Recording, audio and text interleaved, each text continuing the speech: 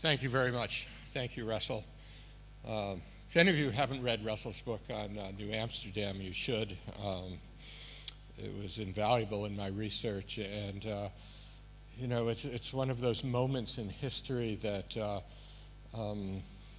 seems to get missed and often forgotten. So it was a real service to have done it. I'm not completely new to Amsterdam. I've been here often in the past, although I find myself in the odd position of being up here promoting a book whose title I can't pronounce. I have to say, Russell, that I really agree about the herring.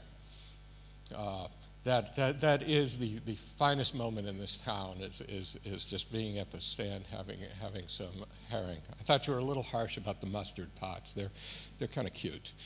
I live in New York City, in Manhattan, and on the 17th floor, and I wake up in the morning and I look out and see a not unpleasant, kind of a spectacular view of high-rise buildings in Midtown. But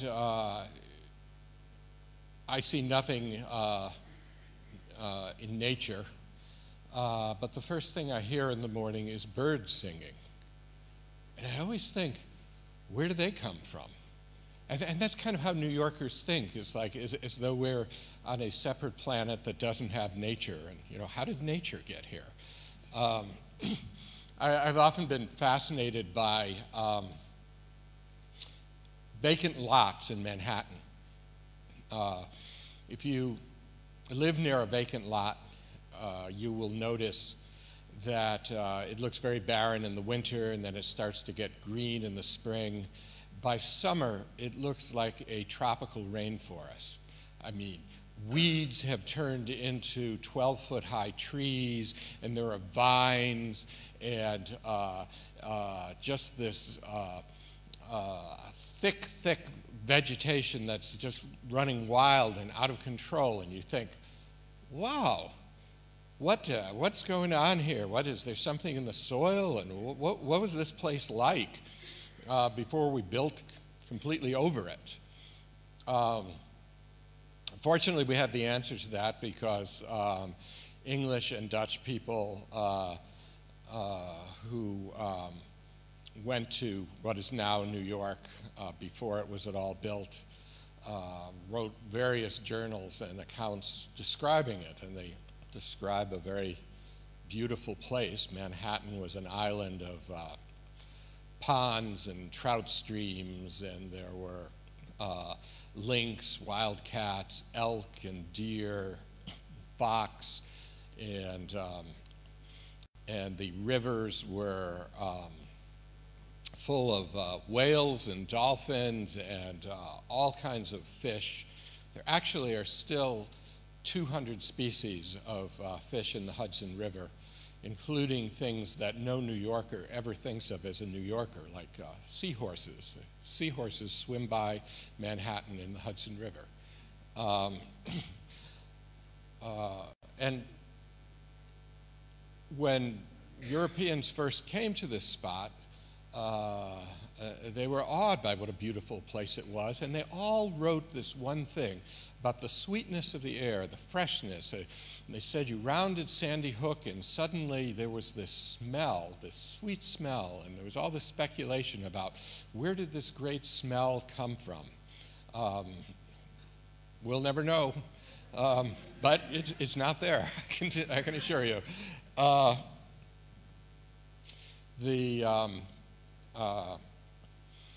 The Dutch noted all of these species, they started giving numbers to all these fish they had never seen. Became fascinated with striped bass, which is a uniquely American species. And it was written that they decided it was an aphrodisiac, which, you know, so this place was so rich that you had a choice of aphrodisiacs.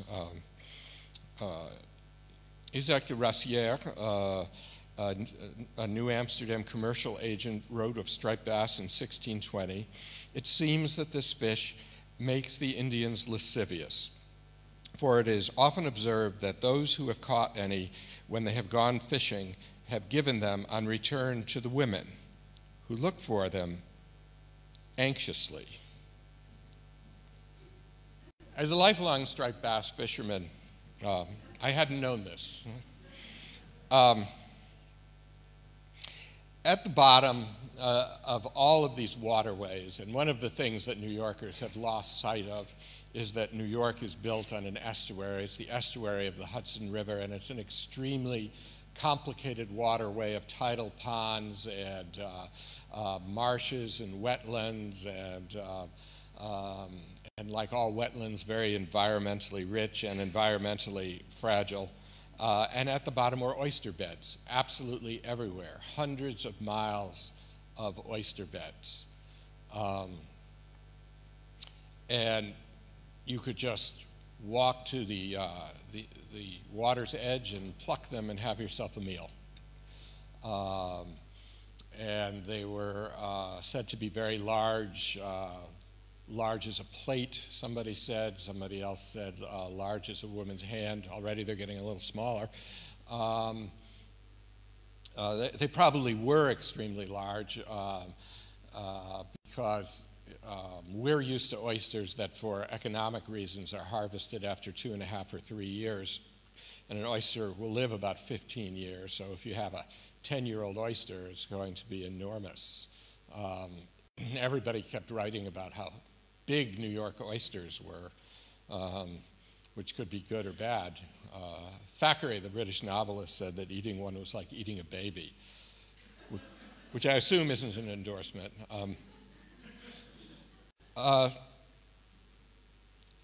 It was something that the Dutch people who lived here, of course, being oyster eaters, because the Dutch are oyster eaters, were very happy, to discover this, and with great excitement told the Dutch West Indies Company about the oysters, and the Dutch West Indies Company, being the kind of company it was, immediately started drawing up contracts for who got the pearls. There are no pearls in oysters. This is one of the great misunderstandings of nature. The animal that produces oysters, although it's called the pearl oyster, is not an oyster. It's not in the oyster family at all. It's more closely related to a mussel. And it can't digest celluloid, and it puts this chemical coating around it, which gradually turns into an oyster. The true oyster, which was what was in New York Harbor, also can't digest celluloid, but it just spits it out. And for centuries now, people continue to be looking for the pearls, the pearls in these oysters, and they're not there. But the oysters themselves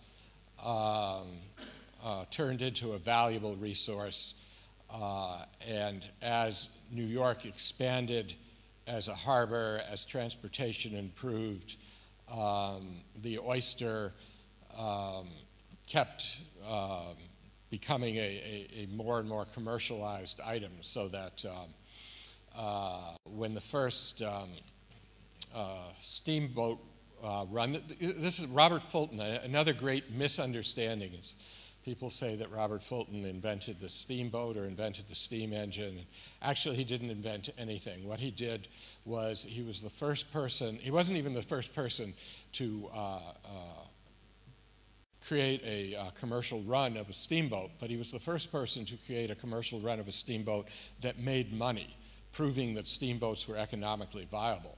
And that first run was from New York City, from the East River to Albany, and it carried oysters, to the great delight of people who lived in Albany. And when the Erie Canal was built, which opened up, it connected the Great Lakes to New York Harbor, and meant that there was a waterway from New York City deep into the American West. And you have to remember that oysters are a very bulky sort of thing to trade. You know, trading in bulk means trading by water. Oysters were one of the first products to be taken through the Erie Canal and onto the Great Lakes and out west. And when railroads were built, they carried oysters to St. Louis and Chicago and Denver and San Francisco. You can go into archives in these various western cities at the time that the railroads opened in these towns, and look in the newspapers and you will invariably see ads that say fresh New York oysters arriving. It was a famous product. It was what New York was known for, and as transatlantic transportation got faster, it became known in Europe, and they were shipped to England and to Germany. And if you had lived in the 17th, 18th, or 19th century and had said to a friend, "I'm going to New York," they invariably would have said to you, "Enjoy the oysters." It's what people did in New York. If you go back and you look at writers who came to New York, Dickens, Jose Marti, you know, any writer, they wrote about the oysters. It became a part of the culture of New York City. They were sold on street corners. Very commonly, on almost every street corner, there would be a stand where you could buy oysters. You could get them at the markets, the open markets. You know, people talk with great nostalgia about how in Paris you used to be able to go late at night and get onion soup in Les Halles.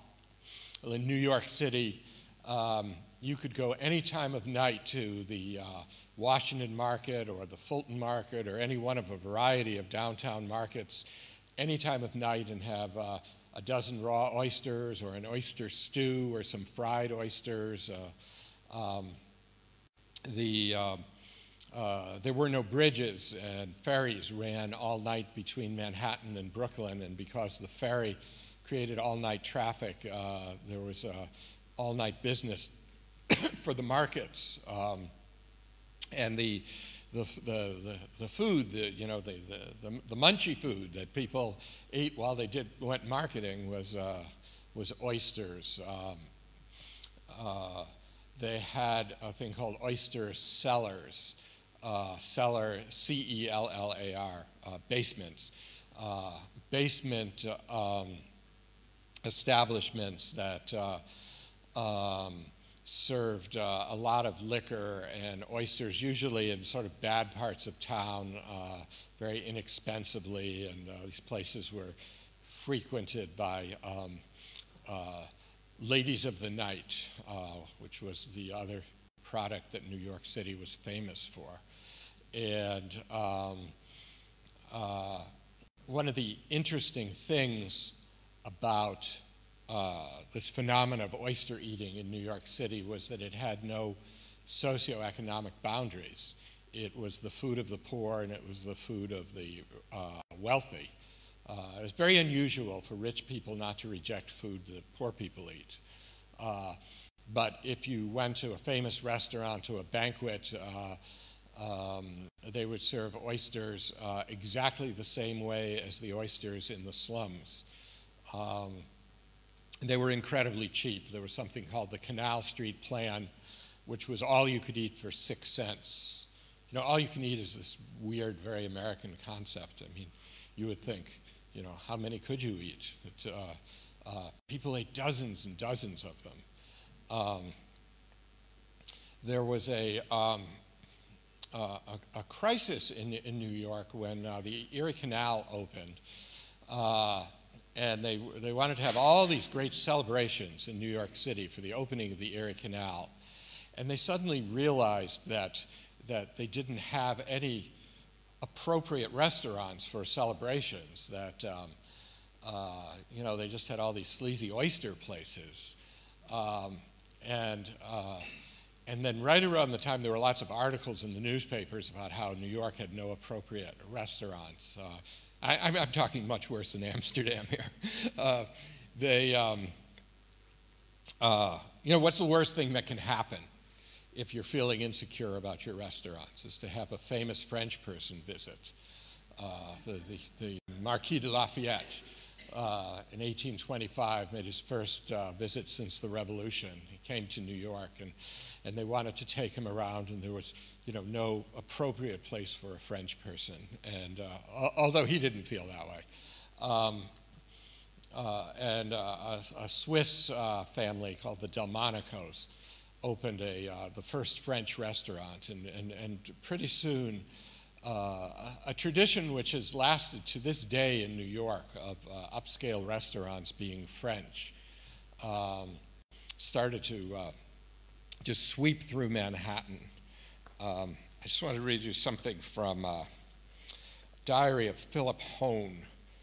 Philip Hone was, one of the interesting things about New York City history is that the same characters keep showing up over and over again.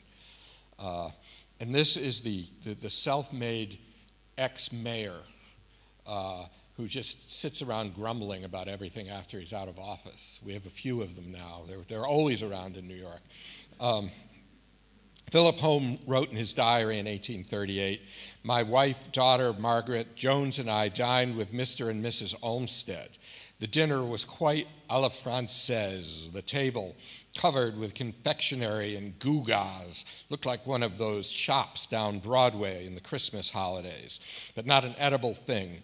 The dishes were all handed round, in my opinion, a most unsatisfactory mode of proceeding in relationship to this important part of the business of a man's life. One does not know how to choose because you are ignorant of what is coming next or whether anything more is coming.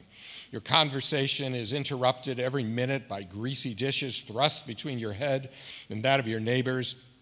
And it's more expensive than the old mode of shewing a handsome dinner to your guests and leaving them free to choose. It will not do. This French influence must be resisted." But it wasn't.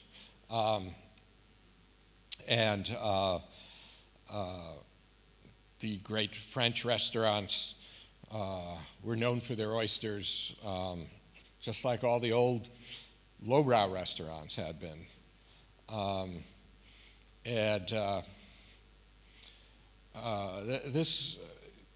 This continued in the 19th century. More and more oysters were sold, more and more oysters were exported, and more oysters were eaten locally. It just became a New York obsession. I went through all these back New York papers, and I discovered that they constantly wrote about oysters. I mean, they must have had oyster correspondents. There were just constant articles about, if a new oyster bed was discovered somewhere in New York City waters, it was a front page story, and if beds were looking exhausted somewhere, that was a story, and they had editorials about oysters. This one is from Harper's Weekly magazine in 1872. As you're going to learn some things you never knew. The delicious bivalve was familiar to the ancients. Their indulgence, however, never encouraged tyranny or degenerated into despotism, as did the love of peacock tongues. Nor were they ever known to share the demoralizing tendency necessarily incident to the unrestrained consumption of pâté de foie gras. I can't explain that. There were many weird items like that.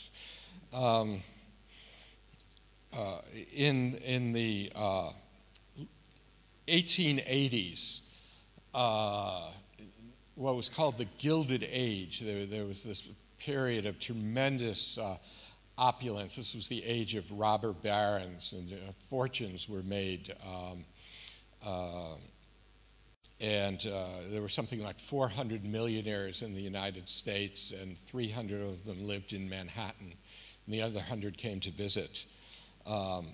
And they had these restaurants, and they called them lobster palaces. They were really, it would be more appropriate to call them oyster palaces, because they served more oysters than lobsters, but it would be a contradiction in terms, because oysters weren't expensive. It didn't denote luxury to say oyster.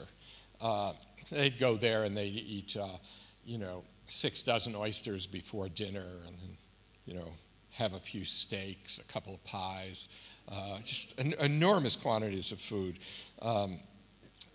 This was a description of somebody in dying in one of these restaurants. He lives very high, and when he comes to die, he does it so quickly that he actually interrupts himself in the midst of ordering another bottle. His color changes. If it was purple, he turns mauve. If cream-colored, a lovely shade of pale green. An attentive waiter catches him as he starts to flop over on the wine cooler. He has stopped ordering, so his friends know he must be dead.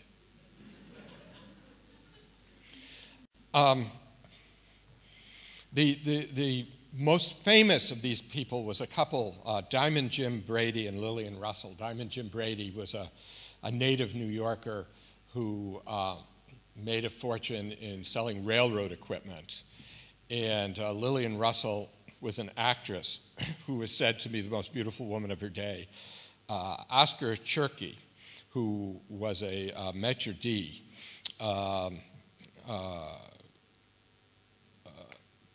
described her, he was just absolutely smitten with her. When he waited on her, he remembered her being, his description was, I remember the smooth flow of her blue gown, the exotic effect of her golden hair, but most of all, the banked down fire that smoldered in her beautiful face. She was the loveliest woman I had ever seen.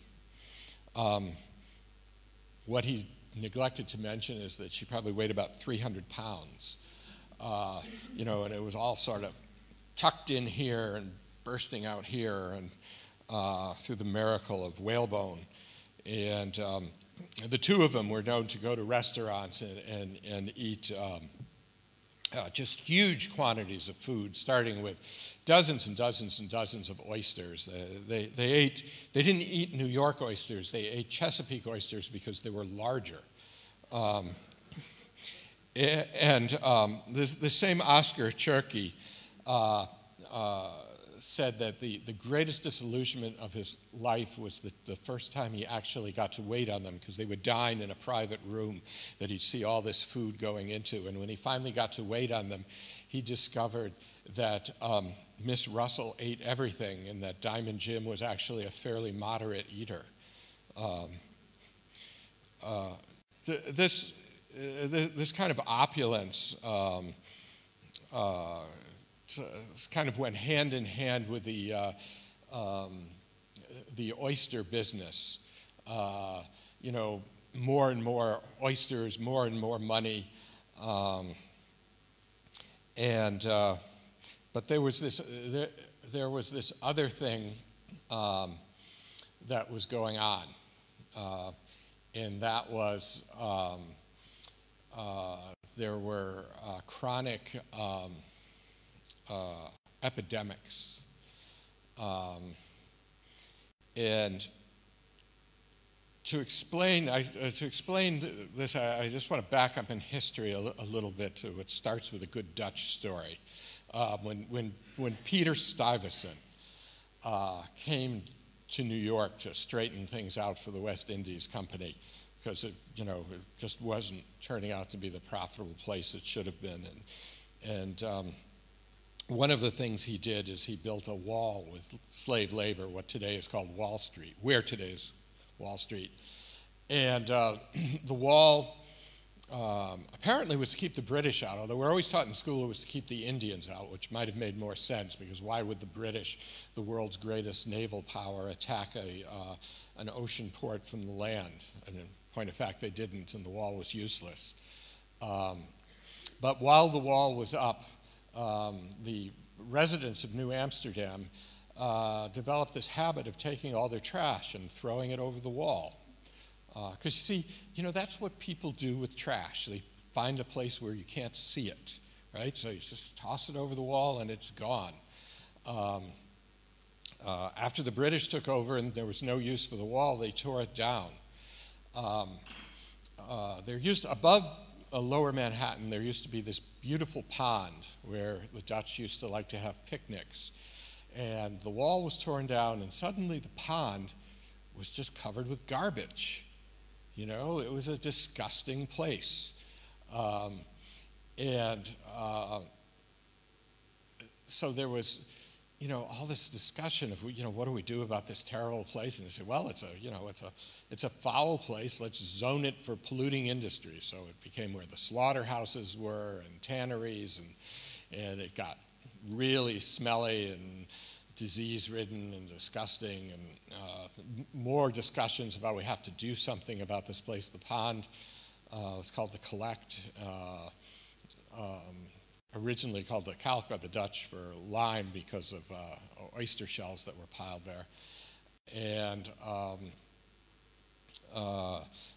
there were all these discussions about, cleaning up the Collect. And the man who designed Washington wanted to turn it into a kind of aquatic park. And there were all of these ideas.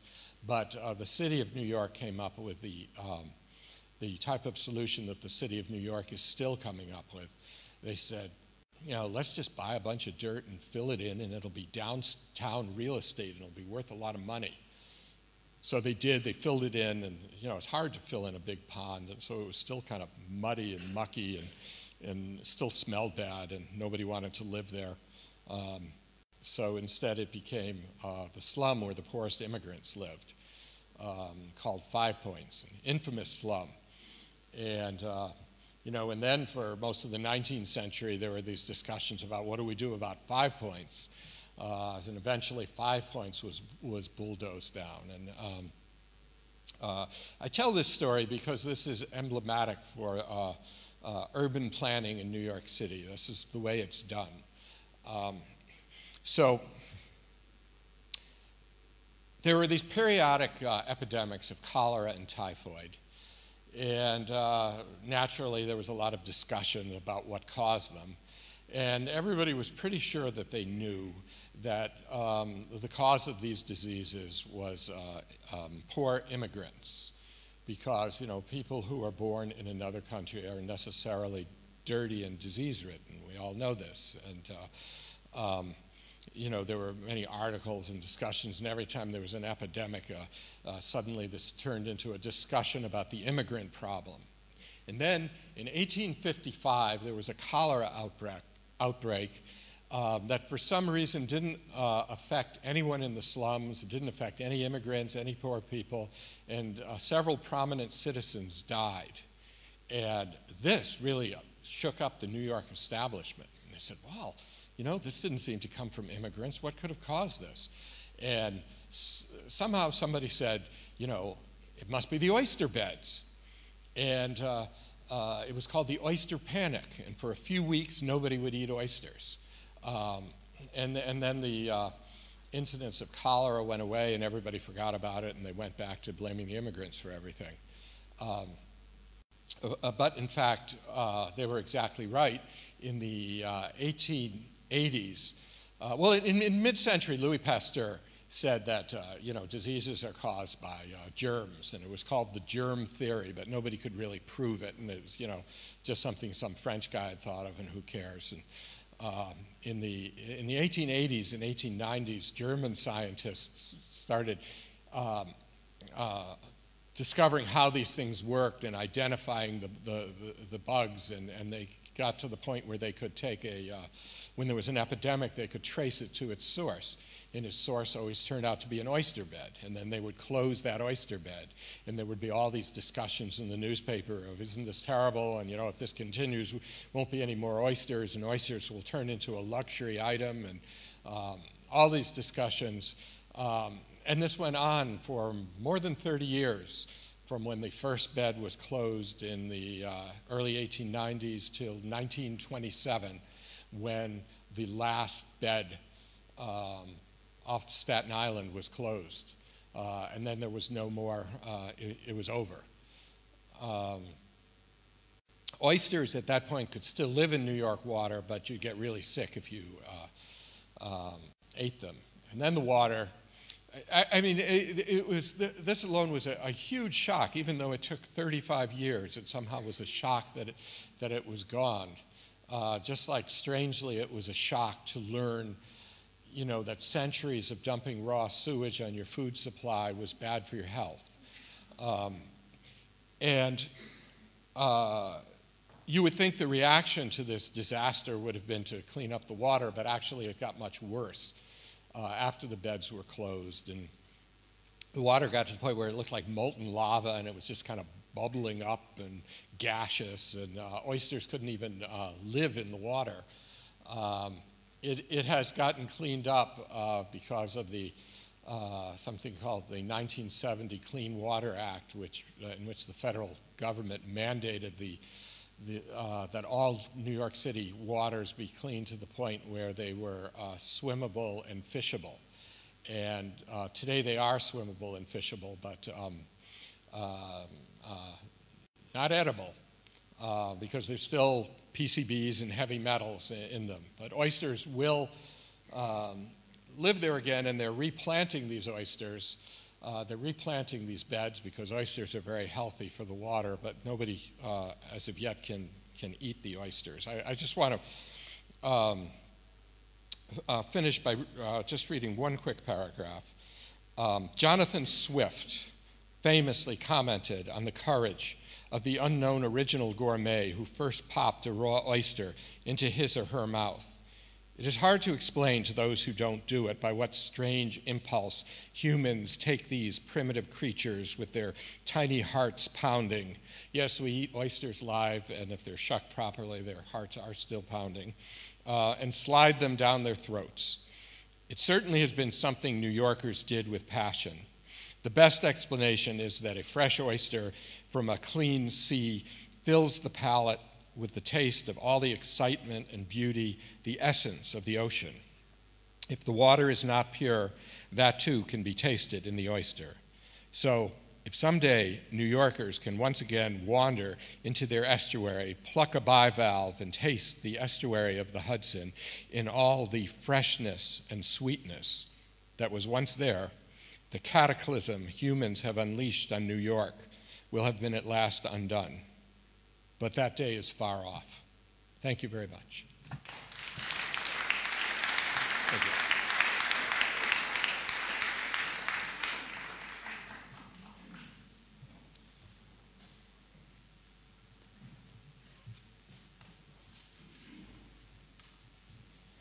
So you have a more upbeat assessment of Dutch food than I. Oh, I thought you were pretty much on the money, except for that, you know, comment about the mustard pots I thought was unfair. All right.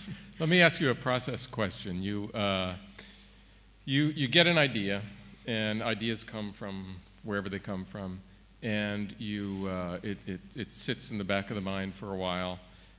For you, what brings it to the fore? What makes you decide I'm going to spend a year or 2 years or whatever working on this? Okay, this is the way it works. You know, I have ideas that I want to write about. Mm-hmm. And then I look, and often for years, for a story. Because to me, storytelling is the only way. I mean, other people can do other things, but I can't. To me, it has to be about storytelling. So, for example, for many years I had this idea I would like to write something about New York and how it grew as a commercial center and how it grew as a food center and how everything was done all wrong. And I actually realized about the oyster story because the New York Times asked me to write an article about it. And I realized, you know, this is it. You know, you just tell the story of what happened to these oysters, and you have this whole story that I was trying to tell. and that's it. I always look for something that's it has to be a good story, and it has to be a story that that means something. So you start in this case with something general, something large, New York and its development, but you don't want to take there's no point in taking a standard textbook.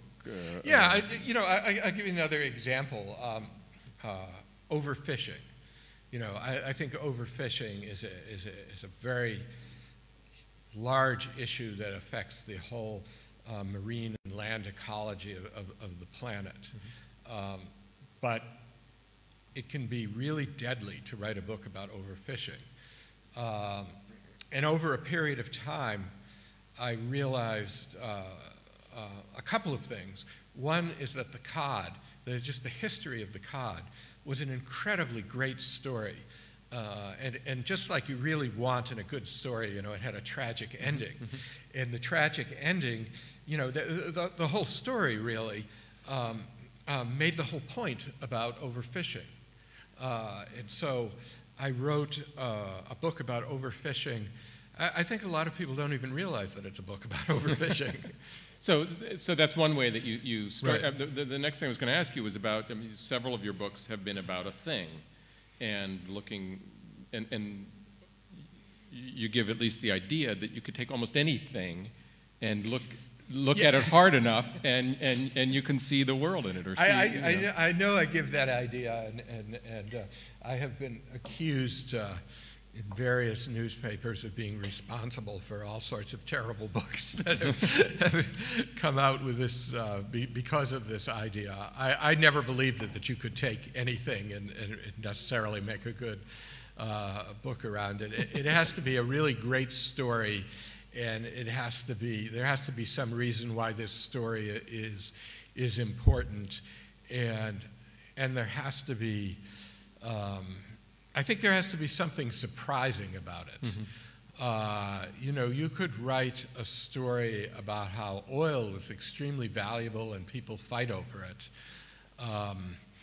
but I don't think anybody would be very surprised by that. Right. So it wouldn't really pull them in. Right. We know that, so it helps to have that element to it also.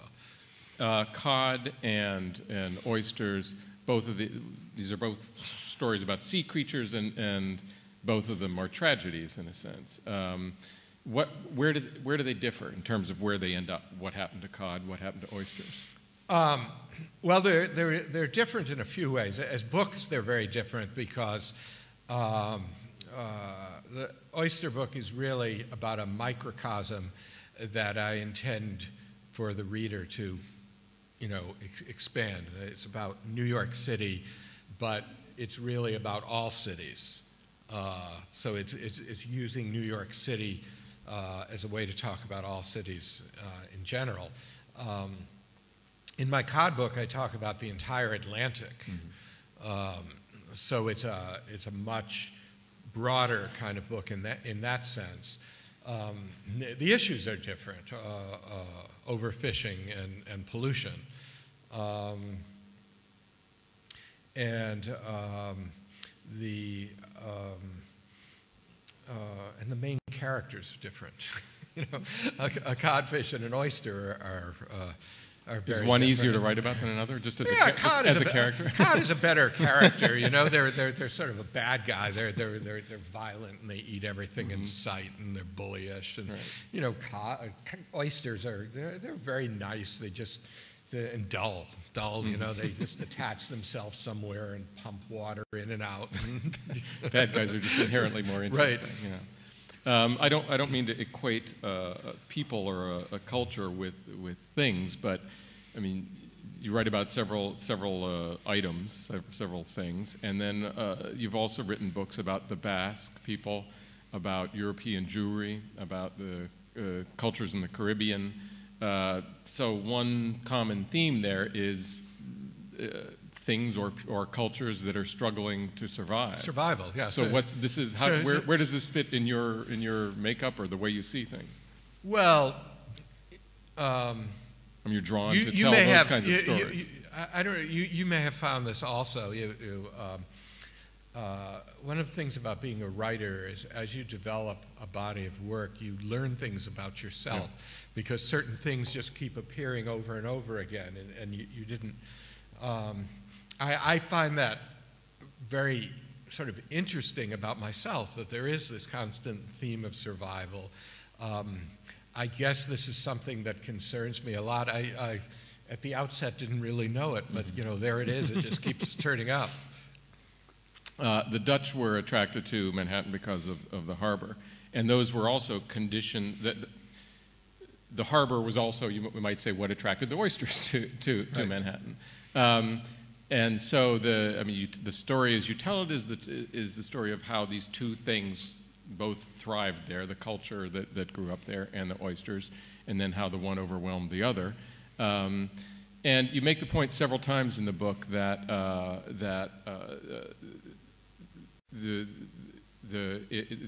trying to think of the word that you use, but it's the culture, the numbers of people overwhelm this pristine area. And on the one hand, that's true of New York, but it's true of many, if not most, cities. And what's the ultimate point then? That cities should be built in places, cities should be built in deserts, or no, what's the point? They just wreck the desert, They have to be built differently. They have to be built. I don't accept the notion that a city is necessarily in contradiction to nature. A city can be developed in harmony with nature. Mm-hmm. Now, if you develop a city in harmony with nature, you may reach a point where you have to say, this place can't support any more people. Now, it's a little hard to explain exactly how that mechanism would work, but if you had, if cities were developed in an ecologically conscious way, somehow in the normal flow of things, they would only reach a certain population because they can't support anymore. And I think you could make an argument that there's too many people in New York, that there's a limit to how many million people should be living on the estuary of a river. Mm-hmm, mm-hmm. And that applies to a lot of other places as absolutely. Well, obviously. When you're reading a book called The Big Oyster and you reach a section that begins, cholera is a disease caused by bacteria Vibrio cholerae, you know that the party's over. In the 1880s, you say New York was producing 700 million oysters a year. Talk about how rapid the decline was, and how people reacted to it. Well, the interesting thing that happened is that in the early 1800s, people started realizing that the oyster beds were severely over-harvested and were in danger of being wiped out. And in fact, much earlier than that, I believe even going back to Dutch times, there were discussions. Yes, there were some Dutch regulations trying to control the harvest of oysters because the beds were in danger of getting wiped out at some point. And they learned about cultivating oysters. The East River was actually the first place in North America to farm oysters. And because they learned how to farm oysters, they kind of beat this problem of over-harvesting. They, as long as they could get enough seed, and sometimes there was a real scramble for seed, and they used to get seed from the Chesapeake. Oysters are all about where you plant them. All of the oysters in North America, from Louisiana around Florida all the way up the coast to Newfoundland, are biologically identical, and yet they look different and taste different because they're determined by the temperature of the water and the salinity and the type of food and a lot of environmental things. So that if you took a Chesapeake oyster, which is nothing like a New York oyster, and you took the seed and you planted it in a place in New York, it would grow into the exact kind of oyster that had been there before, because it's the conditions of the water that create that. So there, you know, it became penalty proof. You know, they could just, and I believe that phenomena really contributed to the carelessness of the whole thing. You know, we've beaten nature, we can do anything. There's a lot in this that I don't understand. You know, for a very long time in New York City, anybody who lived by a waterway never opened their windows because it smelled so bad. And, you know, why weren't people objecting to this more? Right. And why weren't people saying this is unhealthy? You know, why all of this was being accepted is kind of hard to explain. And it's kind of hard to explain why they spent 35 years shutting down one oyster bed after another till they were all gone, instead of at some point saying, you know, let's do something about this. But I was recently teaching a 4th grade class in Brooklyn, and this 4th grade kid said to me, you know, the way you explain this, and now they keep shutting them down and everybody talks about it and nobody does anything, isn't this just like global warming? So what were you doing teaching a 4th grade class in Brooklyn? Somebody asked me to. It was fun. Yeah, I'm sure it was. What was drinking oysters? It's not what it... no. It's not what you think. Drinking oysters, well, there's the good version and the bad version. The good version, what the oyster producer would say is that drinking oysters was taking the oyster harvest and planting them in nearby fairly fresh water for a few days, and so that you could have a nice, plump, delicious, fat oyster. What the New York Times said, I think correctly in the 19th century, is that you were taking oysters and marinating them in the most polluted water in the city, and leaving them there for a few days and selling them by the pound for you know, with the extra weight that they had put on by getting filled with all these polluted waters, and it was eventually banned as a practice, but it was a very common practice for a long time in New York. To just add to the profit, right? To up the profit margin, right? Yeah. Is the experience of New York Harbor worse historically than other cities with harbors? In terms of pollution of wildlife, shellfish? Well, it's more dramatic in a way because there are very few cities that had a natural product, like a natural resource like oysters, that was actually a major economic activity for as long, you know, into the 20th century. I mean, from purely environmental point of view, you could do a similar story about Boston and Boston Harbor, or Cleveland and Lake Erie, or, you know, lots of, you know, Rotterdam. I was going to say, I don't know if Rotterdam oysters are a big treat. Right. But, you know, from a storytelling point of view, there's... Sure. You came at it that way, right. In fact. You came at it. All right, let me switch gears and ask you a few questions about... Is a raw bar okay? Can you still eat raw oysters? Are oysters almost all cultivated now? Are there still wild ones? Can you eat those? I ask this for very selfish reasons. Most oysters are cultivated. There are still some wild oysters that are harvested. The difference between farmed oysters and farmed fish is that when you farm fish, the fish live a very different life, and so the texture, their muscle texture is different because their activities are different. And they genetically change because of their life cycle, and they eat a different kind of food, and you know, everything about them changes. But a farmed oyster lives the exact same life as a wild oyster. It's a result of living a very dull life, you know. And they eat the same food, and they have the same kind of exercise and activity, which is none, you know. So gastronomically, there's nothing. In fact, you could argue that cultivated oysters are better than wild oysters because wild oysters will sort of clump together and fight for space and suffocate each other, and they tend to grow in weird, irregular shapes. And, you know, when you order oysters, you get a plate full of oysters that are sort of the same shape and size. That's a product of cultivation and planting them evenly spaced. And right. So just, and again, this is for selfish reasons. Okay, so that's one part of your question. Yeah. But to are they safe to eat? Assuming the restaurant, you trust the restaurant. Well, that of course is the big thing. Is you know, if you think the restaurant is a dubious place, don't eat any raw food there. Probably shouldn't eat there at all. Oysters, the important thing to understand is that we eat oysters alive. Don't eat a dead oyster. Oysters deteriorate very rapidly once they die. So don't eat an oyster. You know, if you get a bunch of oysters and you're shucking them and one of them is like, oh, this is great, it's already open.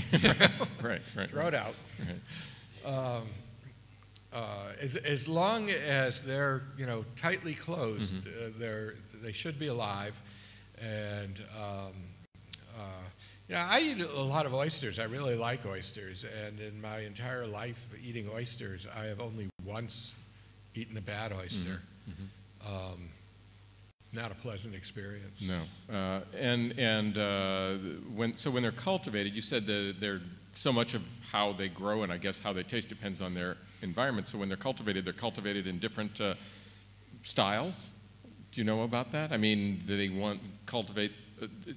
give a certain kind of conditions to an oyster so that it'll have a certain... To a certain degree they do. And they even sometimes try to plant certain kinds of algae to produce certain kinds of tastes and even certain kinds of looks. You know, some people like greenish oysters, not the meat, the shell, you know, that has algae in it. And to a certain extent you do that. Of course, you know, you can't profitably farm oysters if you're going to invest in things like changing the salinity or the water temperature. Right. But they do sometimes alter places by altering the food supply by placing certain kinds of algae or things in them. All right, the last question I'll ask, and then we'll open it up to a general conversation. Did you get any help from the oyster bar at Grand Central Station? You mean, did they give me any You didn't oysters? go in and explain that you were going to work on a book about this topic? No, unfortunately, the oyster bar is sort of out of the loop. It was started considerably after the last bed was closed, and there was only, when I was working on it, there was only one restaurant left in New York City that dated back to the time of New York City oysters, and that was a place in downtown Brooklyn. And they went out of business while I was working on the book before I had a chance to go over there. So. Too bad. Let's open it up. Any questions? Yes, Tim. Mr. Kurlansky, in your book, I have two quickies. In your book, you talk about the ancient Greeks that were the first to cultivate. Romans. And the second question is, you have so many recipes. I think everybody here has probably had a raw oyster on the shelf. And you talk about recipes with pickled oysters, stewed oysters, and I cannot imagine what they taste like. Can you describe any of those? Yeah. Oyster stew is really kind of good. It's a kind of food that people don't eat much anymore. The oyster is stewed in cream with lots of butter, and you know you put anything in cream and butter, it's not going to be bad, but very, very rich. You still do run across it every once in a while, but not very often because people don't like it. I actually had oyster stew in Connecticut recently, but that kind of cooking is fading. Pickled oysters are something that date back to, you know, pre-refrigeration, when transportation was slow and it was the only way of commercializing oysters was to, pickling becomes a misunderstood word because I'm not sure how this works in the Dutch language, but in the English language it gets confused with pickles. pickling means curing in salt brine. So they weren't, vinegary. They were just salted. And I've never had pickled oysters. You don't see them around much anymore, and I suspect there's good reason for that. But I often include recipes in my books, and it's because I like recipes as artifacts, and I think your history is incomplete to talk about these foods and not, show recipes if you can. Fortunately, most people have been pretty good about writing down recipes. The Romans left recipes, and I think that they're important for the history. I sometimes feel like I should put a warning in the book that I'm not really suggesting that you make these dishes.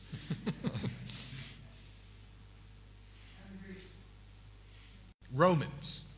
The Romans started cultivating.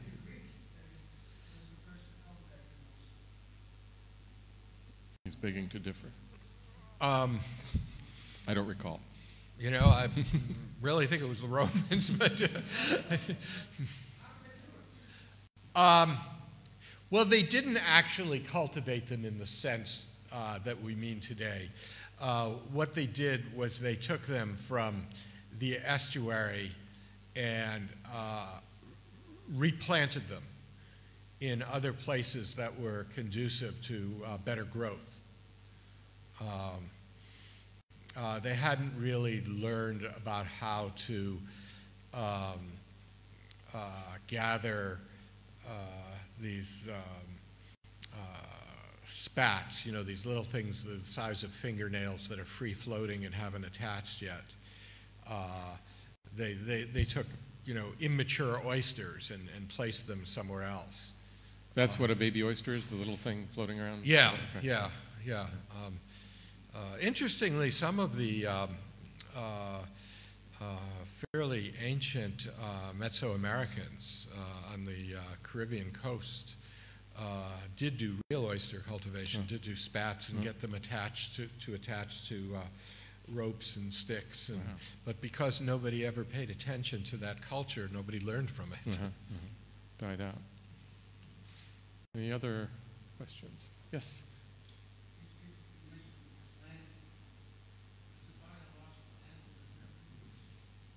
I'm sorry? He said that you mentioned you used the word planting, and he's saying it doesn't have roots. It's not a plant. No, it's just an expression that's used because oysters attach themselves. They don't. They're not free-moving animals.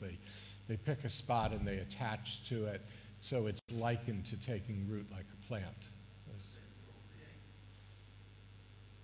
I'm sorry?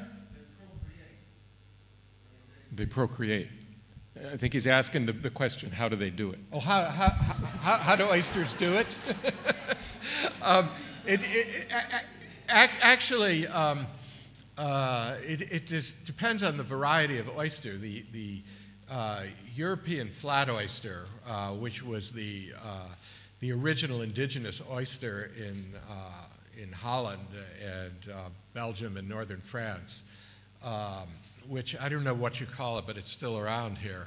It's that round oyster, the very round one. Anybody know? It's a different it's a different genus and species. It's genus Ostrea rather than Crassatrea, and it reproduces by the male releases sperm into the water, and the female collects it and holds it and develops the young. The Crassatreus oyster, which is pretty much taking over because it's a more durable. I mean, if you consider that the range of the Ostrea oyster is from northern Holland to the Brittany Peninsula, and the range of the Crassatreus is from South Florida to Newfoundland, you see that it's a much more durable oyster that lives in a lot different climates. It also is in fresher water, so it can be cultivated more inland.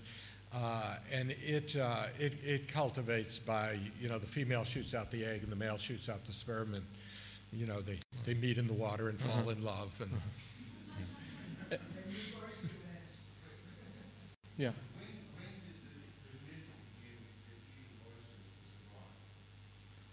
When did the myth start? Yeah. It started with the Romans, I believe, or at least that's the earliest record of it. The Romans, it was the food of Roman orgies in the 1st century. And it's just been around ever since, Casanova was said to eat a lot of oysters, and, Byron wrote of Don Juan eating oysters, and, then you get into these weird French concepts of aphrodisiacs. It was said that Rousseau and Diderot ate a lot of oysters to get inspiration. I think, wow, you eat an aphrodisiac to improve your philosophical musings. That is the most French concept I've ever heard of.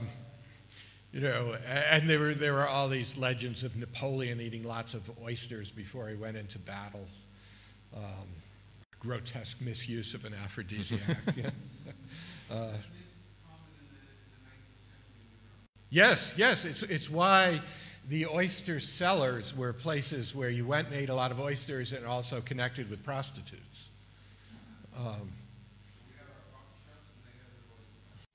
Exactly. Yes.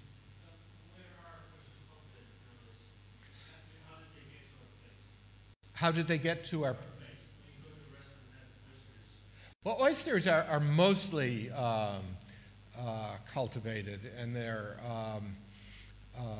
in most, one kind of oyster or another in most of the coastlines of the world. I mean, there are even tropical oysters and mangrove oysters, and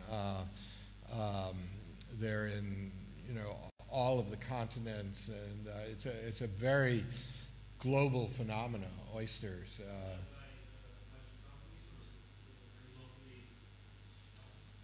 How big of a business is it, I guess? It depends. In some places, it's very big business.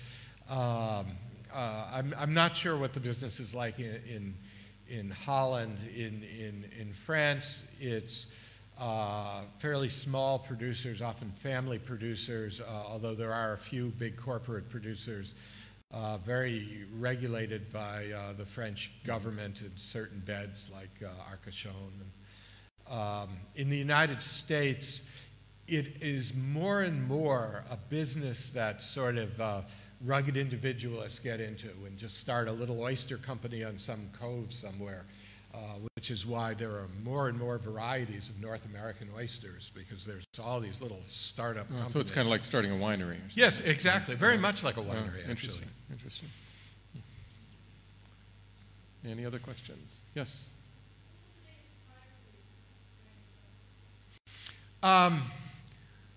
Well, there were a couple of things. One thing was that, like most people, I tended to think of oysters as kind of fragile, and didn't imagine that you could do things like throw them on boxcars and ship them to San Francisco and ship them across the Atlantic. And I've come to realize that oysters are actually extremely durable, that if you store them right, they have a flat side and a cup side, and if you keep the cup side down so the liquid stays in it, and they're shut, you actually have to scare an oyster to keep it shut. Oh, is that right? Yeah. So there are scarers, or how do they do that? Yeah, well, the old New York way of doing it used to be, of course this doesn't come up very much anymore because they fly them in, and right, so it doesn't take that much time, but the old New York way of doing it is they used to sort of slowly move them closer to the shore every day, so they spent a little more time out of the water till they realized it was really bad out of the water, and they just, when oysters are not feeling good about their surroundings, they tend to clamp up. So you would just, you do that for a few days, and just don't want any part of the world and they clamp up. The French actually would take an iron bar and go around and tap them. Wow. When they tapped them, it would scare them, yeah. And then they'll stay clamped for a good long time. Yeah, yeah. And the other thing that really fascinated me was that when the Europeans first came to New York Harbor, they discovered not only that the local people, the Lenape, were eating a lot of oysters, but they had left these huge piles of oyster shells, some of which are still around, and one of which has been carbon dated to something like 6,900 BC. So people have been eating oysters in this spot for a very long time. And what's fascinating to me about this is that these are hunter-gatherers, what we think of as primitive societies. And you think of these people as being very pragmatic and survival-oriented.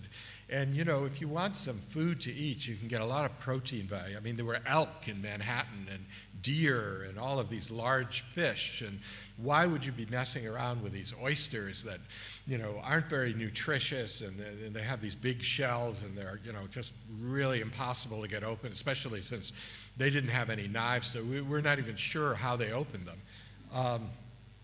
You know, why were they dealing with this? And they were apparently dealing with it in huge quantities. And so the only explanation for that I can come up with is that they were eating oysters for the same reason we do, that they were a delicacy that they really liked. So, you know, that was a real revelation to me that hunter-gatherers had gourmet delicacies. And you say they're not very nutritious? No, not compared to you know, game or you know, a good a lot of protein, a big striped bass or a codfish or something. Also, it's labor intensive. Yeah, to say the least. Yeah. Any other questions? If there's anybody here who's a semi-expert in Dutch oysters and wants to give us a little primer, please do. Otherwise, I'll just say thank you very much, Mark. This has been a lot of fun, and thank you all, too. Yes. Thank you. You did that wonderfully. Thank you, Mr. Kurlansky, for your lecture tonight, and thank you, Russell Shorto, for the interesting conversation. I also would like to thank Ambo-Anthos publishers. Thanks also Odeon for the venue, and of course, thanks to all our volunteers who helped out tonight. For now, I would like to let you know about some very exciting events coming up. We will have Madeleine Albright on the 17th of June, you can see it over there. And we will have John Irving. He will come to The Hague on the 24th of June. So I hope you will be able to join us. For more information about our institute, please have a look at our website. That's at www.john-adams.nl, or you can walk over there and have a look at our information stand. And we would be delighted to welcome you as a member of our institute. Mr. Kurlansky will sign his books here right on stage, and you can get a copy over there at the bookseller. And you're also welcome to have a drink over there in the bar, but we don't have oysters tonight. I'm very sorry. So you have to buy them maybe tomorrow evening.